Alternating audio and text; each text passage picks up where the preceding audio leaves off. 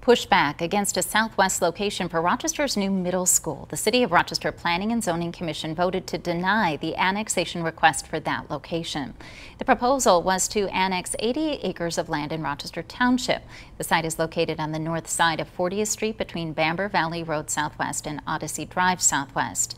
The committee voted last night to deny the motion, with one member holding his vote until he has some more information. The concerns revolved around the cost, which involves building an additional fire station and installing a sewer system and more. That could cost $30 million. Members of the commission voiced frustration over what they call a lack of collaboration with the school district.